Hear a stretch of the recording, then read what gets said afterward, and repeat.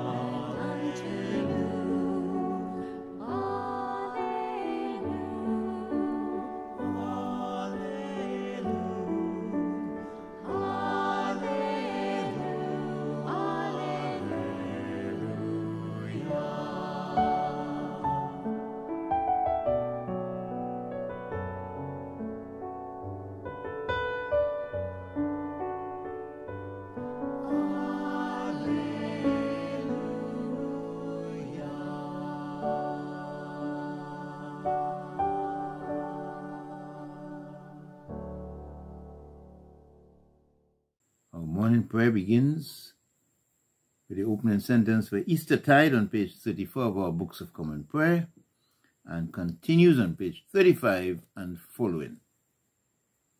Christ, our Passover, has been sacrificed for us. Therefore, let us keep the feast. Alleluia. Hear us, O Lord, for your mercy is great. We will exalt you, O God, our Saviour, and praise your name forever and ever. Glory to the Father, and to the Son, and to the Holy Spirit, as it was in the beginning, is now, and shall be forever. Amen. We pray together. Father, we come together in the name of your Son, Jesus Christ, our Redeemer, to offer you our worship, praise, and thanksgiving. To you belong all power and glory. You are the source of all goodness. Let our worship bear witness to your peace and saving power. Through your Spirit, may we ever rejoice in the abiding presence of our risen and ascended Lord. Amen. The Jubilate.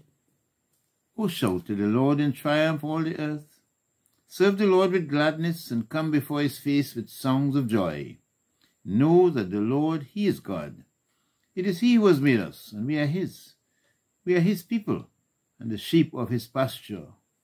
Come into his gates with thanksgiving, and into his courts with praise. Give thanks to him and bless his holy name. For the Lord is good. His love and mercy is forever, his faithfulness throughout all generations. Glory to the Father, and to the Son, and to the Holy Spirit, as it was in the beginning, is now, and shall be forever. Amen. Now we come to this point where we have the opportunity to make ourselves right with God. Let us bring before God those things which weigh heavily on our consciences, and let us ask for God's forgiveness. Have mercy upon us, most merciful Father. In your compassion, forgive us our sins, known and unknown, things done and left undone, and so uphold us by your Spirit, that we may live and serve you in newness of life, to the honor and glory of your name, through Jesus Christ our Lord. Amen. Set us free, O God, from the bondage of our sins, and give us the liberty of that abundant life which you have made known to us in your Son, our Saviour, Jesus Christ, who lives and reigns with you in the unity of the Holy Spirit, one God, now and forever. Amen. We come now to our psalm, which is Psalm 105, and we are reciting the verses 1 to 22.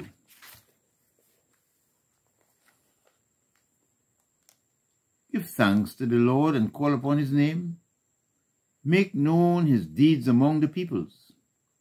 Sing to him, sing praises to him, and speak of all his marvelous works. Glory in his holy name. Let the hearts of those who seek the Lord rejoice. Search for the Lord and his strength. Continually seek his face. Remember the marvels he has done, his wonders, and the judgments of his mouth. O offspring of Abraham his servant, O children of Jacob his chosen, he is the Lord our God. His judgments prevail in all the world. He has always been mindful of his covenant, the promise he made for 1,000 generations. The covenant he made with Abraham, the oath that he swore to Isaac, which he established as a statute for Jacob, an everlasting covenant for Israel, saying, to you will I give the land of Canaan, to be your allotted inheritance. When they were few in number, of little account, and sojourners in the land, wandering from nation to nation, and from one kingdom to another, he let no one oppress them, and rebuked kings for their sake, saying, do not touch my anointed, and do my prophet no harm. Then he called for a famine in the land, and destroyed the supply of bread. He sent a man before them, Joseph, who was sold as a slave. They bruised his feet in fetters. His neck they put in an iron collar, until his prediction came to pass. The word of the Lord tested him. The king sent and released him. The ruler of the peoples set him free.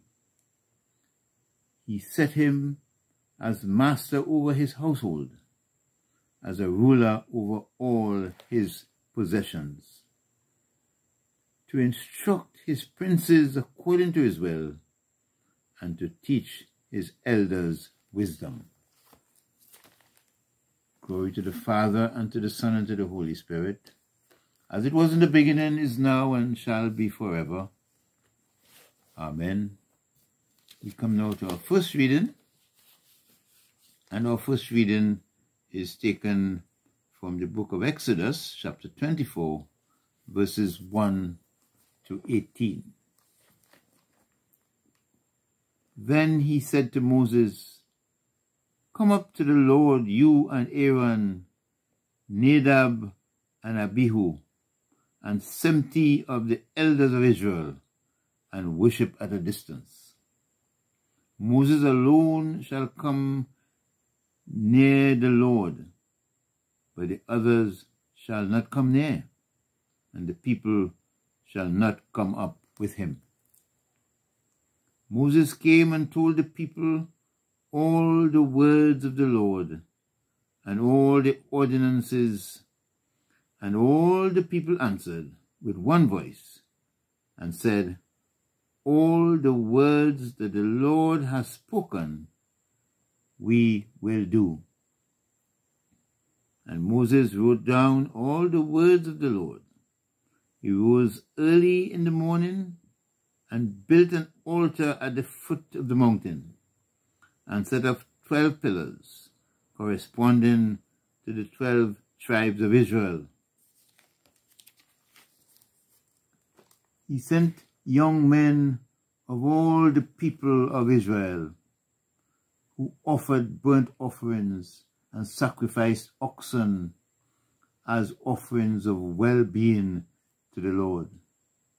Moses took half of the blood and put it in the basins, and half of the blood he dashed against the altar. Then he took the book of the covenant and read it in the hearing of the people. And they said, all that the Lord has spoken, we will do, and we will be obedient.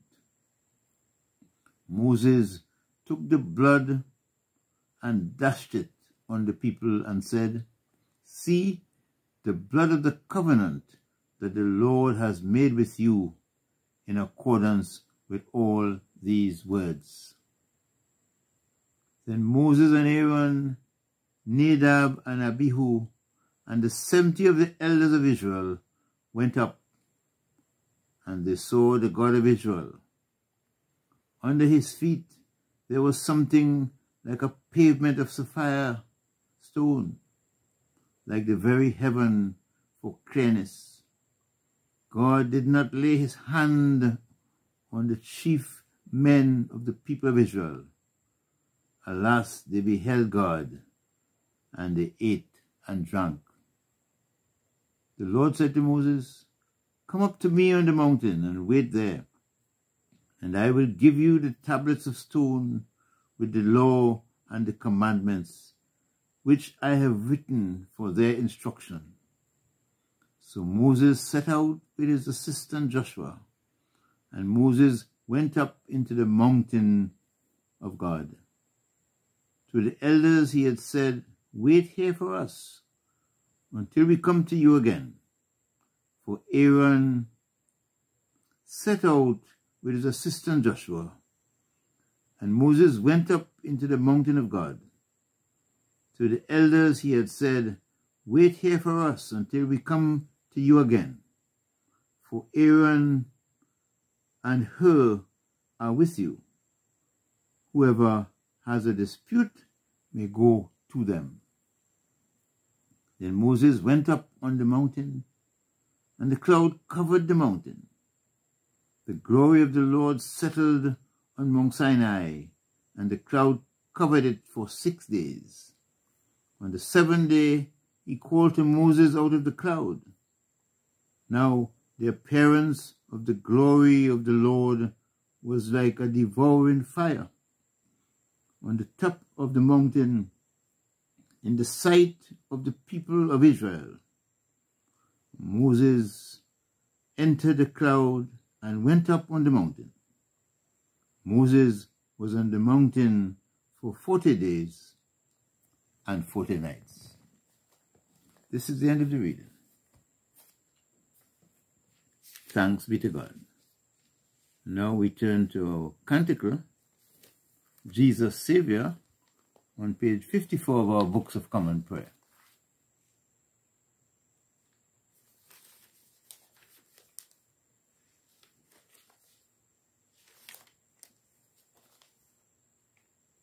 Jesus, Savior of the world, come to us in your mercy. We look to you to save and help us. By your cross and your life laid down, you set your people free. We look to you to save and help us. When they were ready to perish, You saved your disciples. We look to you to come to our help. In the greatness of your mercy, loose us from our chains. Forgive the sins of all your people. Make yourself known as our Savior and mighty Deliverer. Save and help us that we may praise you. Come now and dwell with us, Lord Christ Jesus. Hear our prayer and be with us always. And when you come in your glory, make us to be one with you and to share the life of your kingdom. And we continue with our second reading. And our second reading is taken from the Gospel of Matthew. We are reading Matthew chapter 4, verses 12 to 17.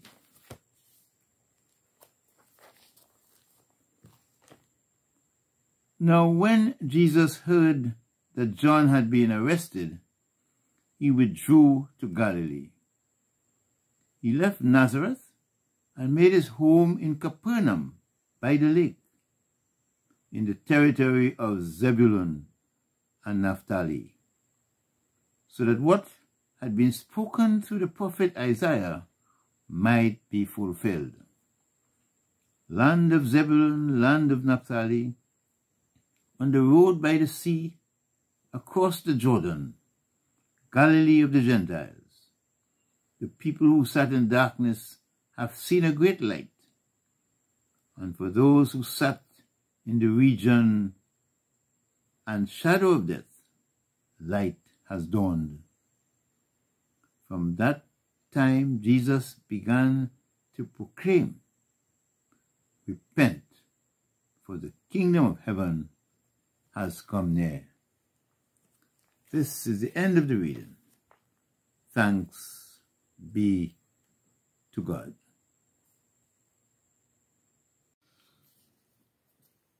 Let us reflect now on this passage that we just read from Matthew chapter 4, verses 12 to 17. We have told that when Jesus heard that John had been arrested, then Jesus withdrew from that area in Judea where he was, and he withdrew to Galilee. Indeed, he went from his hometown to Capernaum, which is a little bit north of the, on the lakeshore, and that is where Jesus then would be based as he begins his ministry. And it's very interesting that Matthew here gives us a quotation from Isaiah chapter 9, in which the prophet talks about the land of Zebulun and the land of Naphtali, on the road by the sea, across the Jordan, Galilee of the Gentiles. The people who sat in darkness have seen a great light. So those very people who were in the earlier times, Isaiah talks about the former times, in those earlier times, invasion from the north took place, and those very tribes would have borne the brunt of, the occupation, if you want, of the invading armies.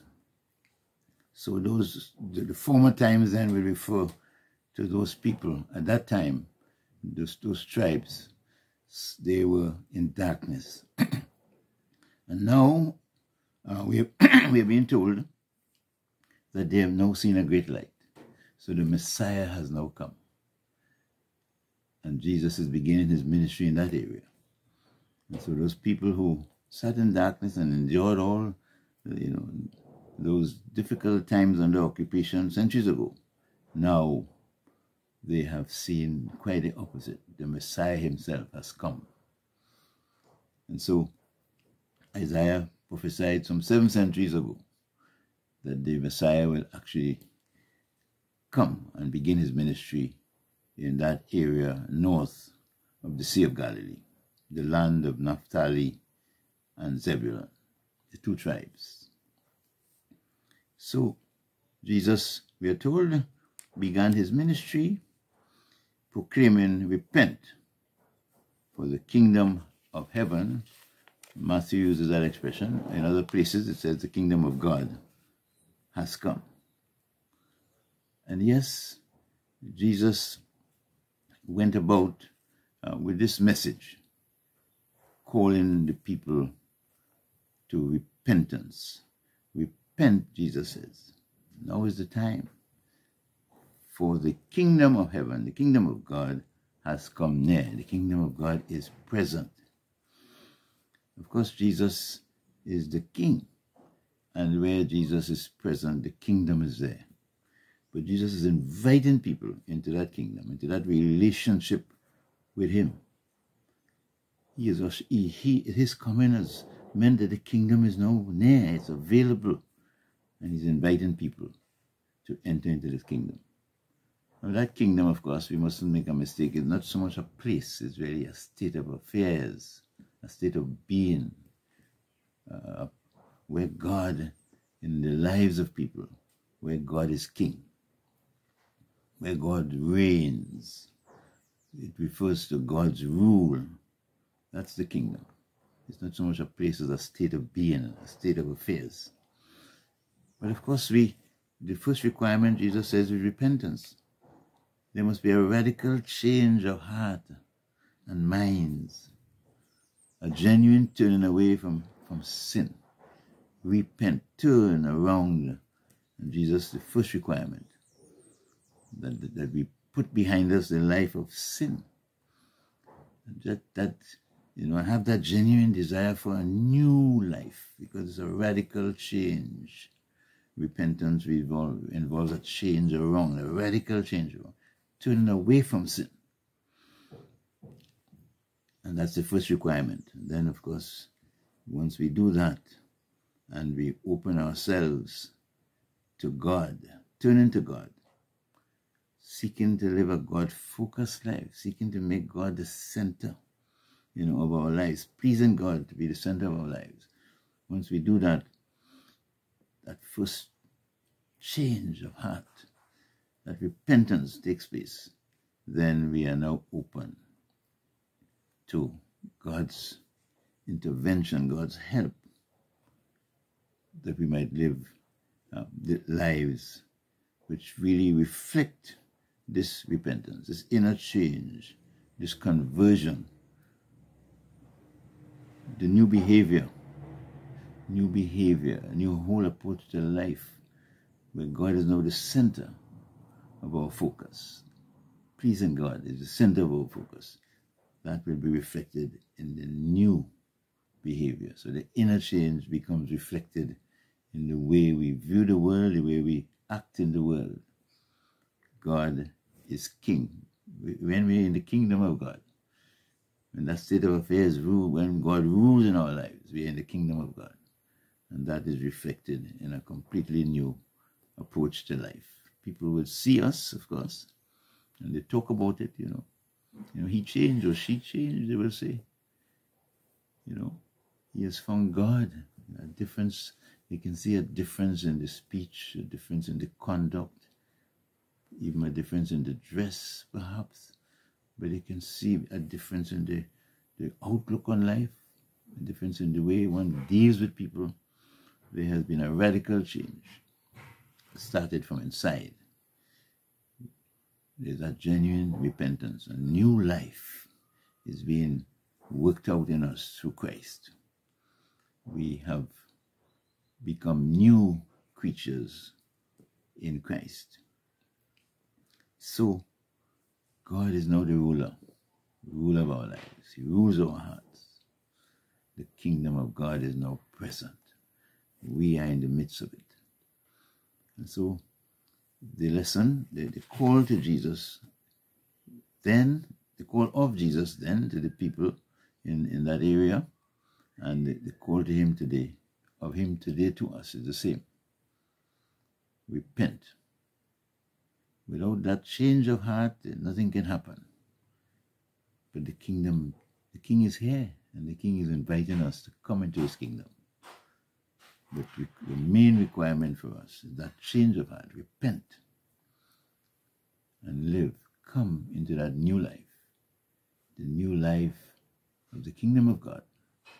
which will give us a new perspective that others will see, that we ourselves will see and experience. We are in the kingdom of God. We are in the very presence of God. God is inspiring our thinking and our doing and our being. We become indeed new creatures through Christ. The Lord be with you. We continue on page 42 of our Books of Common Prayer with the Apostles' Creed. I believe in God, the Father Almighty, creator of heaven and earth. I believe in Jesus Christ, his only Son, our Lord. He was conceived by the power of the Holy Spirit and born of the Virgin Mary. He suffered under Pontius Pilate, was crucified, died, and was buried. He descended to the dead. On the third day he rose again. He ascended into heaven and is seated at the right hand of the Father. He will come again to judge the living and the dead.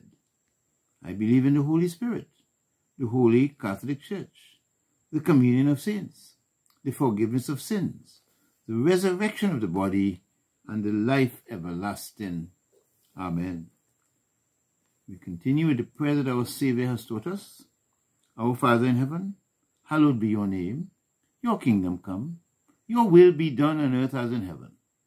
Give us today our daily bread. Forgive us our sins, as we forgive those who sin against us.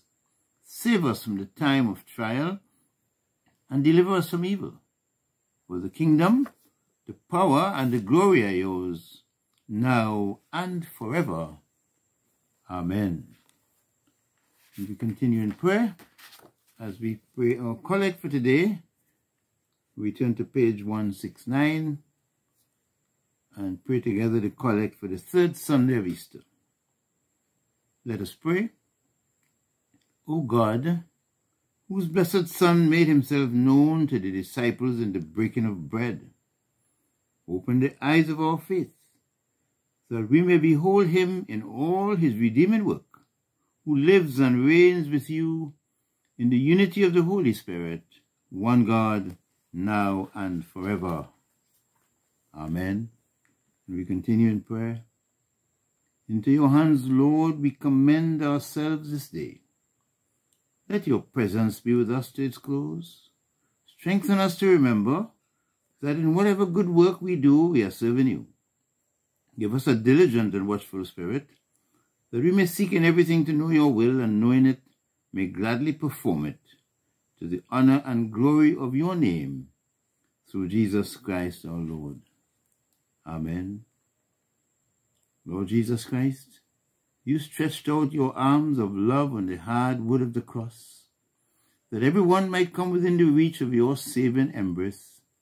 So clothe us in your spirit, that we, reaching forth our hands in love, may bring those who do not know you to the knowledge and love of you, for the honor of your name. Amen. And we continue as we pray for God's world and for people in every part of this world. Pray especially for those who are living under very unfavorable and even dangerous conditions, especially for those living in places like Ukraine and Russia, where there is war and fighting and death and destruction. For those living in the region of Palestine, where there is war and destruction and death on a daily basis due to fighting between Israel and the Palestinians, and all other places where people's lives are being lost on a daily basis because of man's inhumanity to man. Father, we pray your presence in the midst of all those situations. Touch hearts, Lord, that are hardened, and bring peace into those hearts, so that lives will be changed. There will be an end to all the pain and suffering. Father, we pray for your church worldwide, and for all who are ministers of your word and sacraments. Continue to bless and inspire all those who work for your name, that by their work, Lord, and their dedication, they may bring peace and love and strengthen persons in their relationship with one another and with you.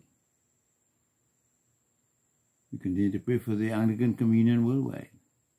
Father, we pray that all divisions might be resolved in the way of truth. We pray, Lord, for all the primates in all the various provinces of our communion. We lift up the Most Reverend Justin Welby, Archbishop of Canterbury. In our own province, the Church in the province of the West Indies, we pray for Howard, our Archbishop, also Bishop of Jamaica. We pray for his work. Continue to guide and inspire him.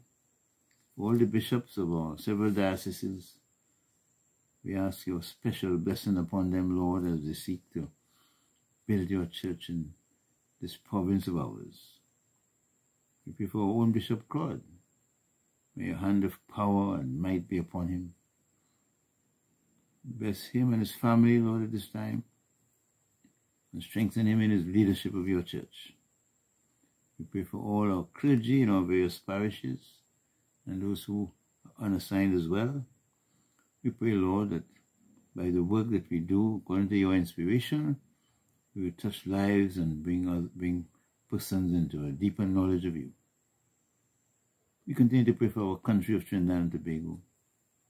We ask your blessings on our leaders, our president, our prime minister, members of parliament, ministers of government, all those in positions of decision-making, those who are called as well to implement policy for the good of all. We pray that the concern of all these people will always be the good of all the people of our country. Father, we pray your blessings on our nation, all our people. We pray that you help us to learn that we are called to live together in unity, to use the resources you have given us for the benefit of all, and to live in love with one another. We pray for the families of our nation, the homes in which our people live. We pray for your presence and your peace. For families in need, Lord, we ask your help and direction. We pray that as a society we will be mindful of the needs of others, that we will respond, Lord, according to your guidance to the needs that surround us. For all those who are mourning the loss of loved ones at this time, we lift them before you, Lord. We pray for all those parents in our local hospital who have lost their babies. Bring consolation, Lord, and your very presence in their lives. We continue to pray, Lord, for those who are sick and suffering and crying for relief and healing. May your hand of power and might be upon them, console them, and bring them to that place of healing and wholeness. We continue to pray for the young people in our country, for all the negative influences that tend to lead them in the wrong direction. We pray for parents and all those who have a hand in shaping their lives. We pray, Father, that such persons will be inspired by your grace and love, so that they will have a positive effect on the lives of their children and those who are called under their authority. We continue to pray for the senior citizens among us. May we be mindful of their needs, Lord, and respond with helping hands. For people in all kinds of need today, Lord, we ask your blessings upon them. We pray for our country as a whole, Lord, that you will look upon us with your favor. Lord, in your mercy, hear our prayer. We pray the prayer of dedication. Almighty God, we thank you for the gift of your holy word. May it be a lantern to our feet, a light to our paths, and a strength to our lives. Take us and use us to love and serve all persons, in the power of the Holy Spirit, and in the name of your Son, Jesus Christ our Lord. Amen. And may the God of hope fill us with all joy and peace in believing, through the power of the Holy Spirit. Amen. The Lord be with you. Let us bless the Lord. Thanks be to God. In the name of the Father, and of the Son, and of the Holy Spirit. Amen.